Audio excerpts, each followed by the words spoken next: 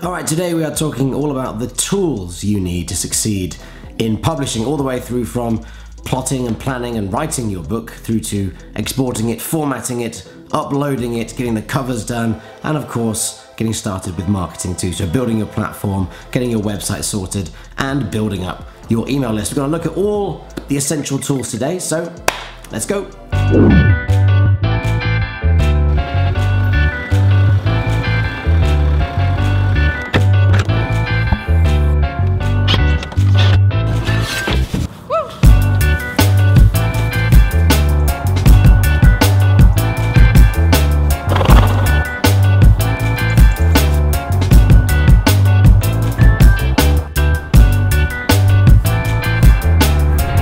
I was just going to sit down at my desk and introduce a few of my favourite tools to you, but why not do it in a field? So I was instructed to go water the horses, so I figured, well, why not just do the quick intro here instead, and hopefully not get trampled. Now, one of the things I wanted to say about this before we jump onto the computer is that I'm going to show you some of my favourite tools, and this is after several years of using many different ones, ranging from free, cheap to very expensive, and these are the ones I found that I like the best, and sometimes they're at the more expensive end, sometimes at the cheaper end, but they suit my kind of usability case more than others. Now, you may find that some of them aren't quite right for you, and that's absolutely fine, but as long as you have something that enables you to get the end result, it doesn't really matter what software you use. I see this kind of argument and debate all the time about which email software you should use and which formatting software you should use. It really doesn't matter as long as you like it and it gets you the results that you need to move forward. So that's the main thing. So these are the software and these are the tools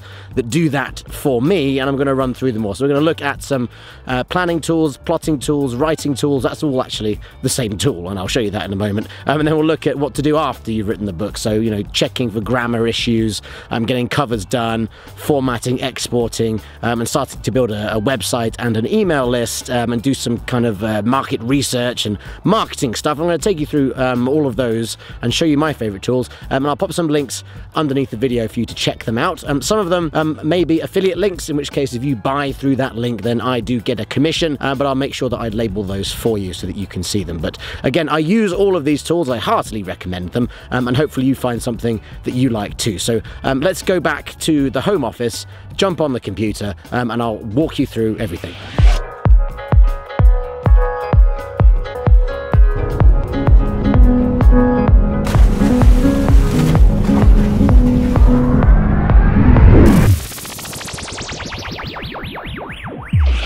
Alright, we're going to start with one of my favourite tools for planning, plotting, writing, exporting, formatting, fiddling around with words, and just generally anything to do with getting your book down on paper in some form, and that is Scrivener, which you can see on the screen here. And a lot of writers, whether they are new writers, aspiring writers, people who have never written but want to, and some very experienced writers and authors still use something like Microsoft Word or Mac Pages or Open Office or some kind of word processor. And I used to use that too.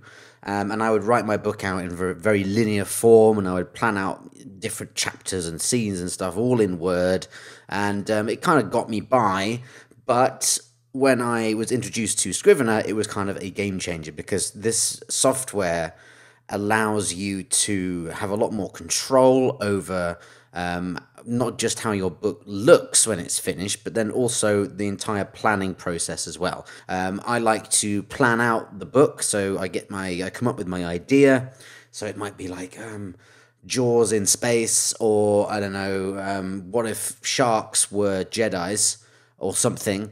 Along those lines, you know, the idea, and then you can expand that idea out into something that can support a story, which generally goes through sort of 7 key phases, which I'll show you now. So one of the cool things about Scrivener is when you plan things out here, so you can see I've got the new series plan is this section here.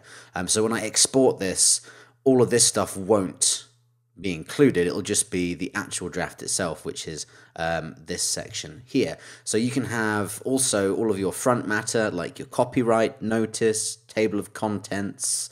If you're offering people a free download to sign up to your mailing list, a reader magnet, then you can put that in there as well. You can just keep track of all the different sections. But this is just my rough draft of one of my books, and there's actually a better one after this. But this is the more rough one that I wanted to show you, because this is what I started with. And if we kind of scroll on up to the plan section, if we go on over to view corkboard, this is the cool bit, where you can start arranging your chapters. So one thing that a lot of authors do that is very cool is they'll use legal cards or post-it notes on a wall or on some kind of board, or even they'll draw it out on a whiteboard or something to plan out their book. So when you've got this premise of, it's Jaws in space, you need to come up with then, well, who's the protagonist, the hero or the heroine, who's the opposition, the villain, so that'll probably be the shark, but who's going to be the hero? So maybe it's just taking the story of Jaws and putting it in space. So the hero is going to be the small town sheriff. Maybe he becomes a small planet sheriff or a moon sheriff, or a starship captain.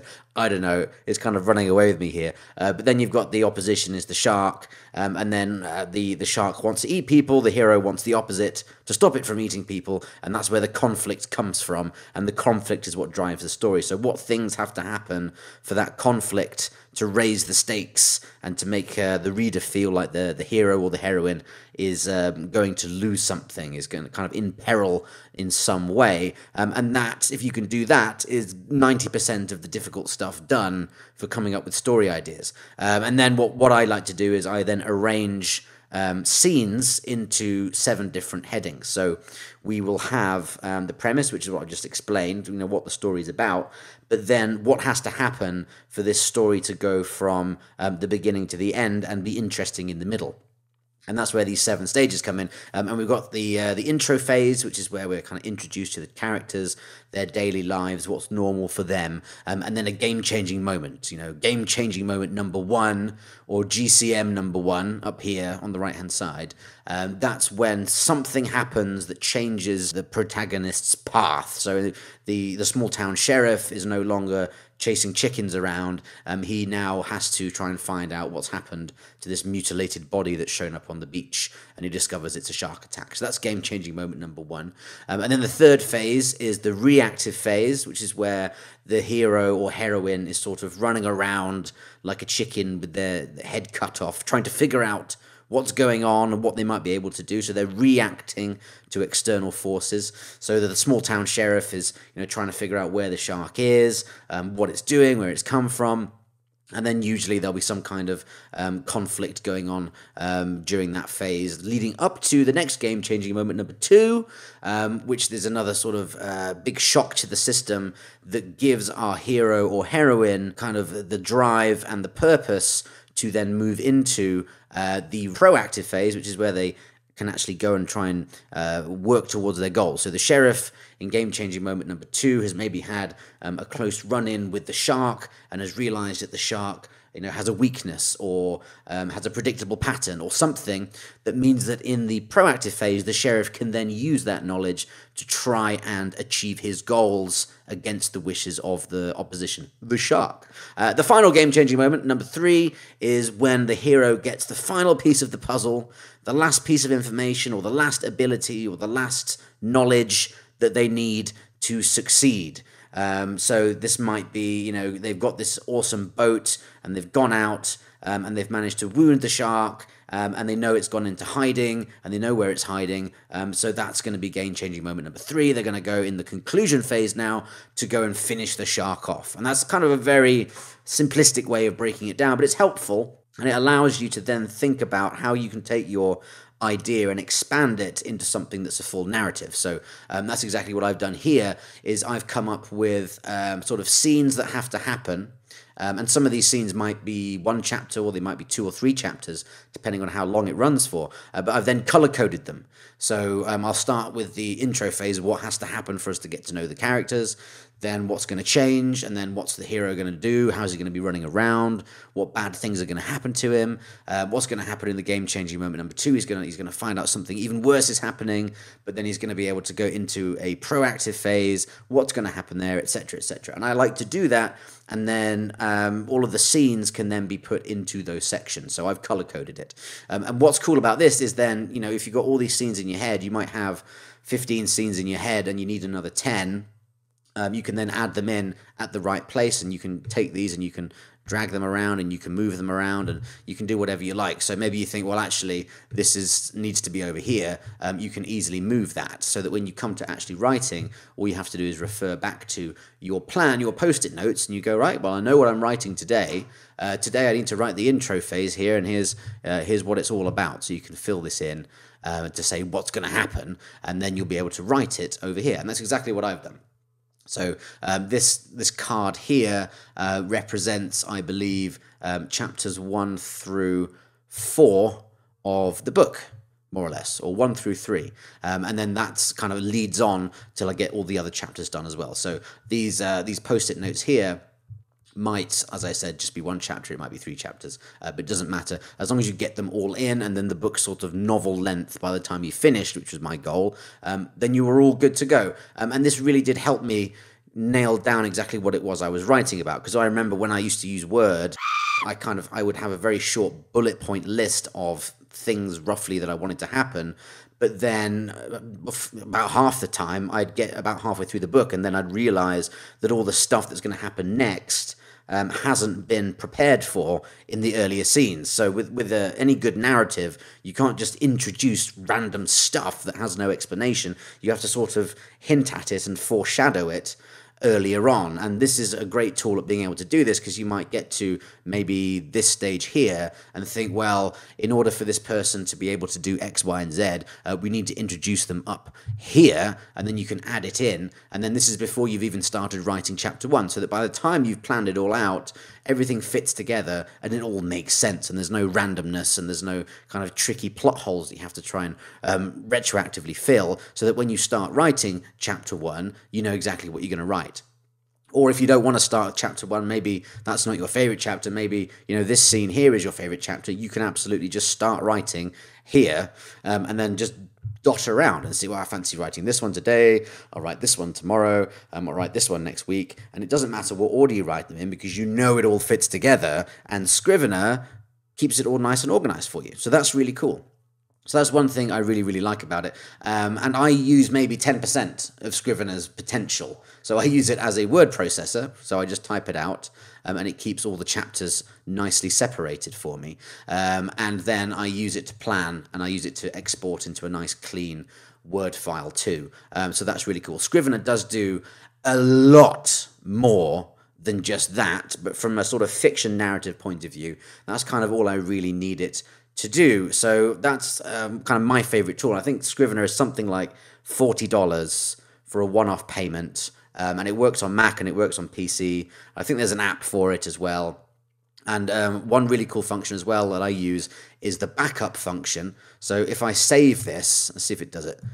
Save it. There it goes. That little box that popped up, it wasn't just saving it to my hard drive, it was also saving a backup version to another part of my hard drive, and it was also uploading the file to Scrivener's server, so that I can then go on my laptop and open up Scrivener, and it will know exactly where I got to, even if I don't have the file.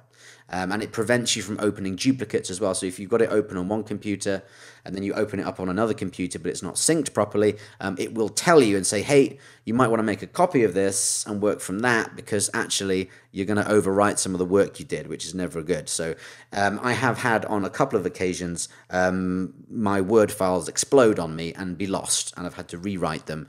With Scrivener, that just doesn't happen. So that's really cool. And I also use iCloud as well, which is like a cloud storage system. So everything on this computer is also then able to access it from the laptop and the phone, and it all keeps in sync. So wherever I am in the world, I have this file. It's always the up-to-date one. It's like triple redundancy. It's all nicely laid out. And it's just fantastic, and that's like a 10% of Scrivener's potential there, and it does what I need, so it's really, really cool. What you can do as well is when you finish writing the book, you can then export it as ebook files, which is really cool. So if you go to File and Compile, it kind of rhymes, I like it. There should be like a Scrivener wrap or something. You can then export it as a paperback, which is cool. So a Word file formatted to look perfect for paperbacks. So you would then take the PDF version of that and put that into your KDP print or Ingram, whoever you're publishing with, you can use that file for that. And also as an ebook file too. So you might want the Mobi file for Amazon and the EPUB file for everyone else. And then it's just a case of selecting what it is you want to be in the final exported file. So you don't want all of this planning stuff. You don't want all of the research that you might be doing, etc., etc. So I would select, instead of all of it, which I don't want, I just want the first draft, and all of those would go in. I'd click compile, and it would spit out a Mobi file. Now, that's one way of doing it. I prefer using a different piece of software to export it as an ebook, and it looks nicer and it's easier to use, and it gives you more flexibility over how it looks.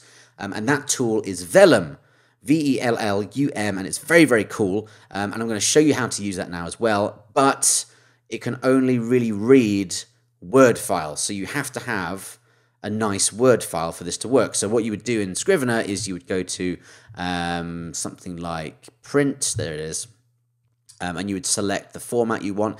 Doesn't really matter as long as it's a Word file, and all the chapters are separated by headers, which they will be automatically.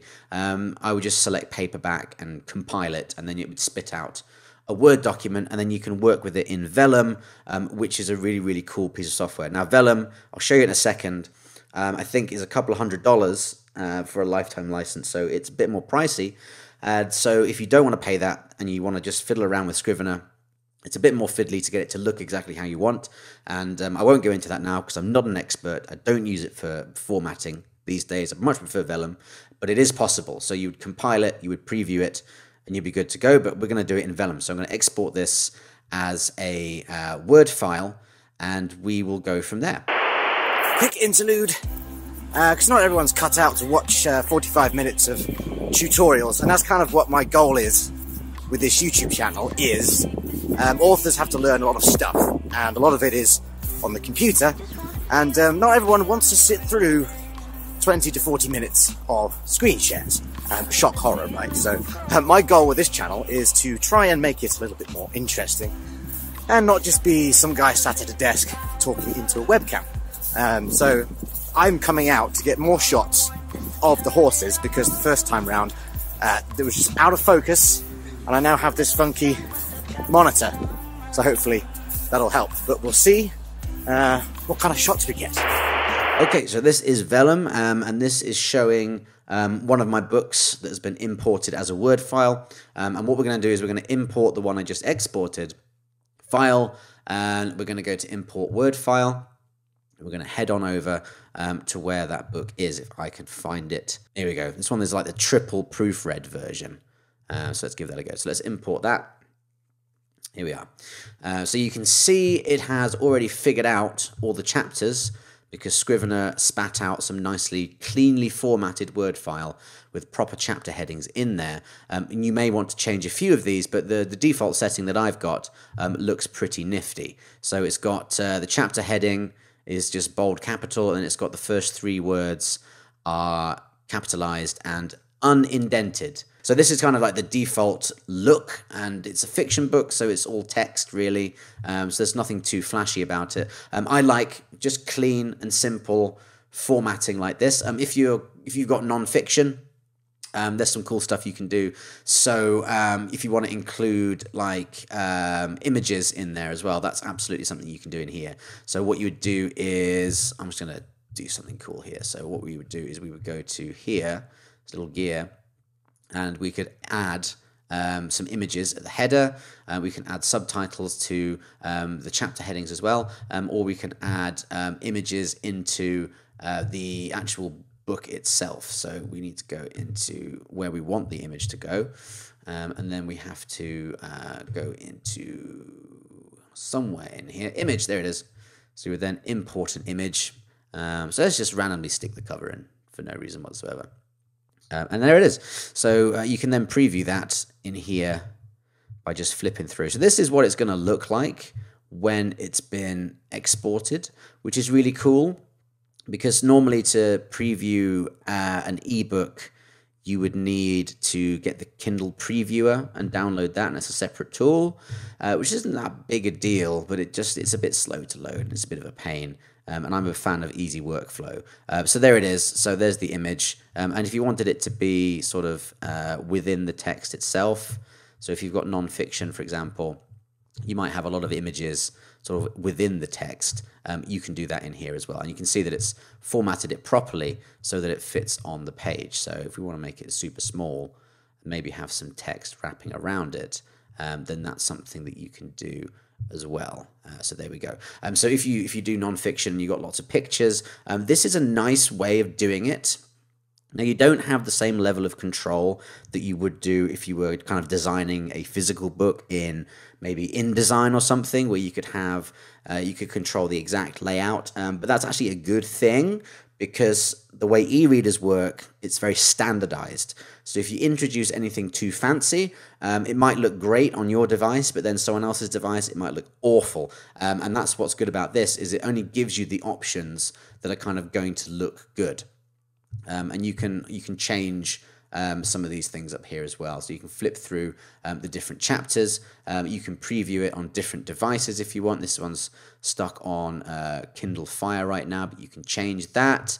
I think you click on this one here. So on the Paperwhite, it looks like this. So it emulates the look of it quite nicely. Look, so you can see it's dropped the resolution, it's dropped the brightness, which is cool. And then iPhone, again, it's going to look different once more. There it is. So you've noticed that is causing a problem now. So there's a big break there. So I can see that can be easily fixed. And it updates itself pretty quickly, the preview does, which is nice. But yeah, that's how I'd want it to look. So you can see the difference there between the Kindle Fire. So there's more resolution, there's more real estate to play with. It wraps round. Whereas on the iPhone, it doesn't, and that's a good thing, because if it tried to wrap round, it would just look horrific. And then there's other ones, Android tablets and all kinds of things that you can play with on here. So it just makes life a little bit easier. So that's how you do images, and then you can get rid of those, add captions, do whatever you like. And then one of the things that you can do as well across the entire document is if you don't really like this simple style, you can change it. So one thing is, some people would use like line breaks if there was a change in the scene. So it might look like that. Then you can emulate that in the Styles tab just here. So you would go in here and you could just choose the look that you want. So that's quite nice for non-fiction, I think. A little bit weird for fiction. So I might go with this one. It's very clean. I like that one. That's quite fancy, sort of a romance style. If I head back to chapter 1 as well, it'll give you a better idea. So there, see, sort of like the romance script, which doesn't really fit what I'm doing. So what else can we find in there? So there's some historical style. That's a lot more sci-fi. I'd actually be very tempted to use that one. I may actually just go in and redo it as that font, because that's cool. Yeah, some more on here, some more on here. That's kind of funky. For non-fiction. You don't have much control over this, and that's kind of on purpose. If you want to have like extreme control over everything, then you'll want to get a designer to do it from scratch, but I personally think simple is better. So you can change the ornamental breaks as well. So those 3 asterisks I showed you earlier, then they would turn up as a little square in that case, or asterisks, or a flurry thing, a line, a sharper line, snowdrop. I would probably go with sharp line. I like sharp line, so I would keep that one. Paragraphs after a break. So it gives you a little preview of your actual book here if you don't have it up on the screen. So you can change this as well. So you might want 1 or 2 of the first words or a few words capitalized. Personally, I don't. I like to do that at the beginning of a chapter, but I would leave it just as it is. So with the first paragraph, I would have it with a bit of fanciness to it. And you could do that if you prefer. You could do that. You can change lots of things. You leave it alone. But I like the sort of first few words to be capitalized. I think it's quite nice. And then you can change how photographs look. So the one I did earlier, I could have it look with a bit of a shadow on it, an outline around it, a big grey border around it, and a shadow border. I'm just going to leave it plain. Then headers and footers, I could just leave those alone. And then the body, you could say if you want it justified, hyphenation, indentation, and all that stuff. But as you can see, I imported it, and it's all there. The title page, copyright's there, contents will be automatically inserted, which is cool, and that all displays for you right there. And then if you want to include anything else, so I would add in my reader magnet page, which would go in here and say, if you want to sign up for my email list, I'll send you the next book free, and you can join my review team, and you can leave me nice reviews, and everything's lovely. Grow your email list at the same time as selling your books, which is always awesome. So you just want to change a few things. So I wouldn't necessarily want to call this untitled. I might want to call it summary of the book or something. That's not particularly sexy either. You can opt to just completely hide that, and now that's gone. So that's up to you as well. And you can change how this works too. So chapter 1, 5 minutes ago, but then the other chapters are written out. So I might then take the numbering off, like that one, and then I would type this one in here. So chapter 1, a subtitle, which would be about 5 minutes ago. There we go. So that's how I'd want it to look, and I would just do that for the first 3 where they do have a subtitle. So this particular style I've chosen doesn't do that for me, but you saw with some of the other styles, it kind of did. So that one, for example, had the number in. Some of them don't. So you might want to just check through your styles and make sure you're happy. But yeah, so otherwise you can just manually change it. And as you saw, it's like been 5 minutes of fiddling and it's pretty much ready to go. So this file has been proofread, edited, fiddled with, tinkered, rewritten, proofread again, and all that stuff. I've fiddled with it to make it look the way I want, and it is going to look like this when it's exported. I've seen the previewer, so then all I have to do now is then export it. So you click on Generate Books. You might want to save it. This is just a draft, so I'm going to ignore that bit. And then you can choose which formats you want it to be. So if you're just on Amazon, just do Kindle. Otherwise, you can choose all of these ones, and then you can sell that book on any store ever. And if you want to buy the upgrade for print, that's like an extra $100 and something, and then you can create nice paperbacks with it. But to be honest, so far, Scrivener's done such a fantastic job of paperbacks that I'm not too worried. But that's something that you might consider as well, is adding the paperback print version to Vellum. But for now, I just use it as an ebook exporter, and I will generate in a folder here, and it goes zip, zip, zip, zip, zip, zip, zip, zip, zip, zip, zip, zip, zip, and more or less done. There it is. And then all you have to do is then upload it to the stores. And that's my favorite formatting tool, Vellum, which is, unfortunately, only available for the Mac. Now, this is something that always makes me laugh, because I know a few authors who've told me that they have purchased a Mac, oftentimes a second-hand one, an old one they've sort of bought off a friend or something, but they bought a Mac just so they can use Vellum, because it saves them so much of a headache versus the other software options that it's worth it for them.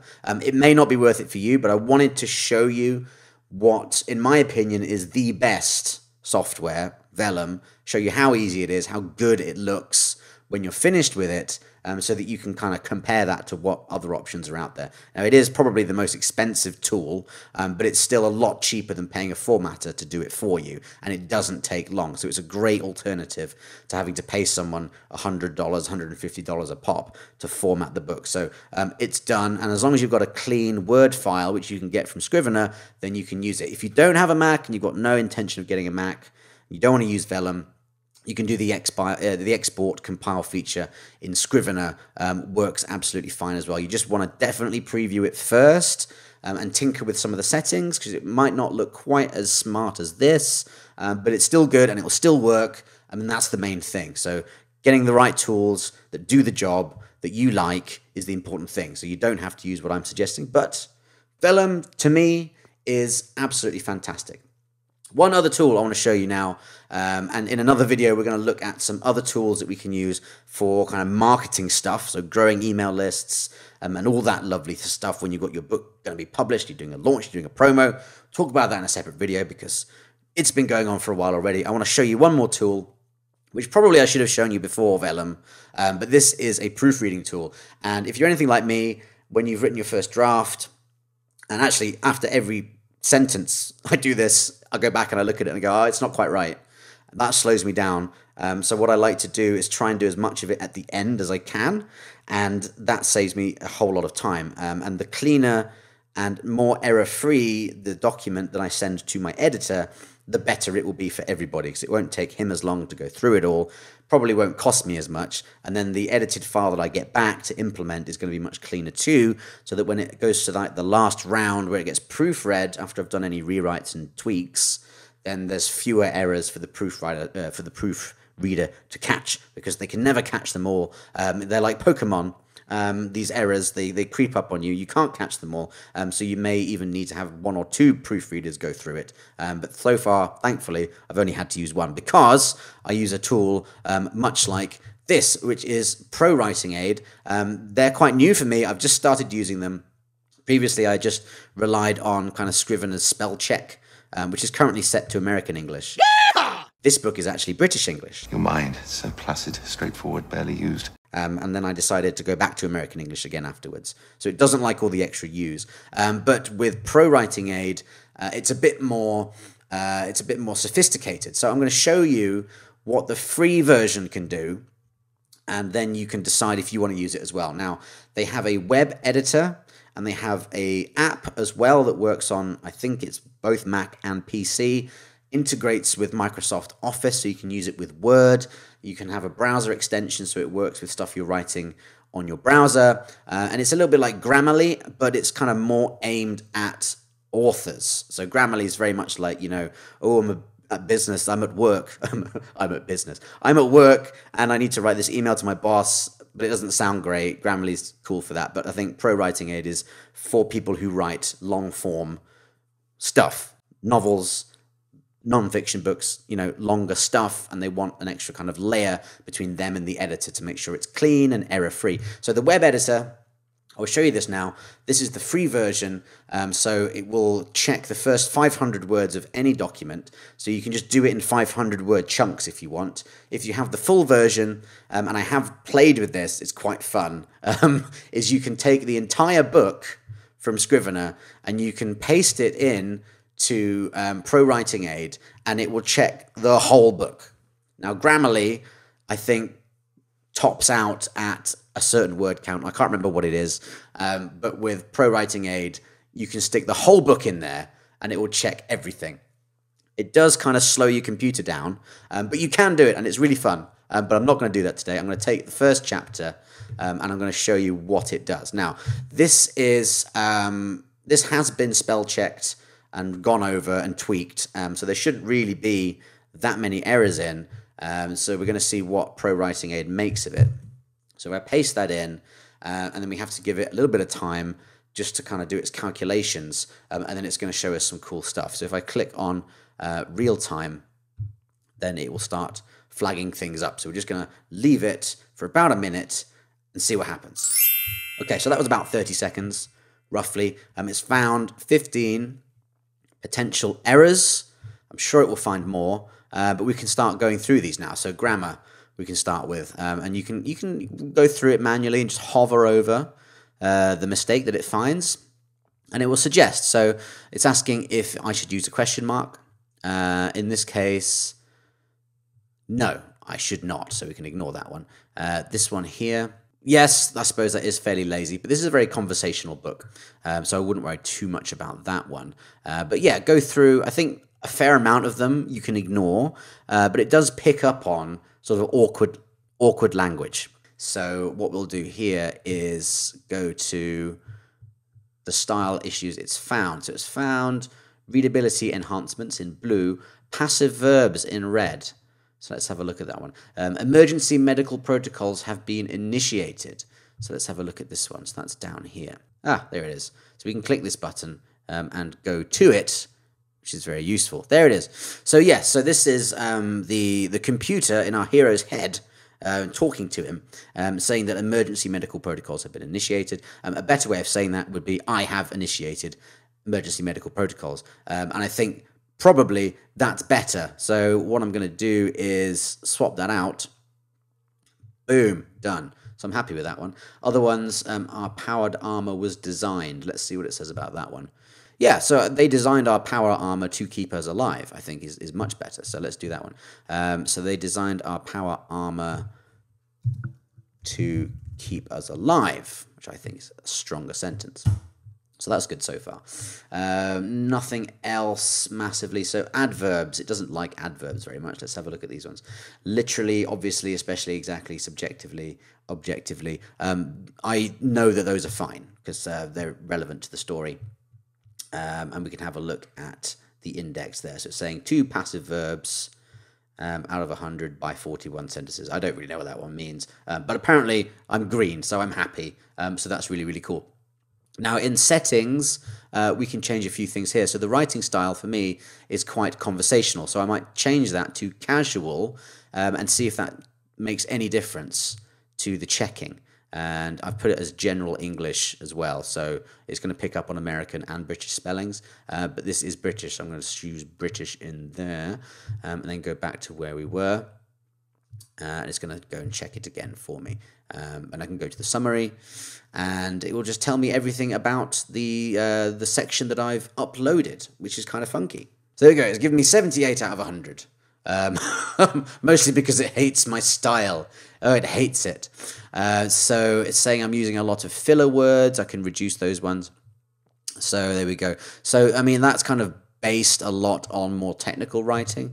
I've dropped it down to casual style. And that seems to make a bit of a difference. So fiction is always going to be a little bit difficult to pick up on because there's no rules about the style of writing. So as long as it makes sense. I found a couple of ones that I wanted to make stronger, which is really cool. And you can also look for overused words too. So it, was, adverbs, could, and had, potentially. So you could go through each one of those and see, is there a different word that I could use there? And then you can click on combo, and it'll kind of give you a combined breakdown of all the stuff it thinks you might want to have a look at. So there it is. So the bad things, it doesn't like my diction very much. Never mind. Let's see what it says about this one. No, that makes no sense. You should not end sentences with, which I've just done. But whatever, that works for me. It's conversational narrative, so I don't really mind. Vague and abstract words. Yeah, again, if this was a more formal, so I'm saying objectively a little over 4 seconds had passed. It's absolutely fine if you're speaking. So this whole book is basically dialogue, which kind of screws up some of the grammar reporters a little bit. But where I do like it is where it finds the passive verbs, and you can go and change them up, and where it finds repeated words, which is really funky too. Readability enhancements. So yeah, so initiated, right? This is an example here. It's something that a computer would say, but a real human would probably say started, which is absolutely right. But in my case, it's a computer talking, so I would ignore those. So this is the cool thing about Pro Writing Aid is you don't have to listen to it, but it will point out stuff that is at risk of spoiling your writing, which is the main thing. So you can then spend 15 minutes going through, a chapter or 2 chapters and find any issues that you agree with. So a spelling issue, dove. Let's see what it says about that one. Yeah, so this is an American thing. So in British English, you say, I dove for the floor. In American English, I believe, dived. Or the other way around, I can't remember. But I will look it up and I will change it if it's required. So this is the kind of stuff it picks up on. I can't even remember the difference between US English and British English these days. I've been writing in both for so long, it all mingles together. But yeah, this is what I would pick up on, and then I would change the things that I think are worth changing. And that would then go off to the editor, and he would come back with his suggestions on anything that needs to be improved or tightened up. I would implement those suggestions if I agreed with him, which I do, because if I don't, then he'll shout at me. And then that version will then maybe even go through this again, and then go to a proofreader, come back, and we'll probably go through a simple spell check just to make sure, and then that will be exported from Scrivener into Vellum, and I will end up with a beautiful looking ebook which I can then export, and it's ready to publish. And those are my 3 favorite tools for anybody who has a book idea. If you have an idea, you can turn it into a book. You know, I will link to some videos underneath this one where I'll help you take ideas and turn them into books. Load of free stuff for you. These are my 3 favorite tools to get your book actually out there and ready to publish. And in subsequent videos, we're going to look at the other tools. We're going to look at how do you publish. So I'm going to be starting a pre-order for this very book that you are looking at on the screen. It is ready to go. I could publish it now, but the book coming after it is not going to be ready until mid-December, which is a couple of months away. So I'm going to put this book that you're seeing on pre-order. I'm going to show you how to do it, how to fill in all the settings, the different choices that you have to make, and everything you need to know about pre-orders, getting a book published, and all the stuff you need to have in place. And then we will also be looking at the marketing side as well. So make sure you have clicked the subscribe button, hit that notification bell. We will make sure that you get everything delivered to your inbox on your YouTube home screen, and I'll take you through everything. But for now, this is everything you need to get all those words out of your head and into some form of book, and I'll be back again with you very, very soon with the rest. Right, back at the computer, check the footage. Looks pretty good, but yeah, it's just, oh, it's so slow. No, the computer cannot handle it. So we have this new one, which I haven't opened yet because basically it's going to take me at least half a day to set everything up, and we'll talk about that in another video, and we'll look at the specs, and we'll talk about, you know, what kind of computer do you need beast mode computer, or can you get by with something simpler? So obviously it depends on your goals, but we're going to unbox that beast machine, put it together, and see how we get on. So that's it from me today. Until next time. So if you want to get the next tools video, we're going to look at some marketing stuff. We're going to look at websites and email and all that lovely stuff to get launched. Make sure you hit the subscribe button, hit the notification bell, and I'll make sure that you get the next video as soon as it's ready. So back to the old computer. Hopefully it doesn't explode on me, and I will see you very soon.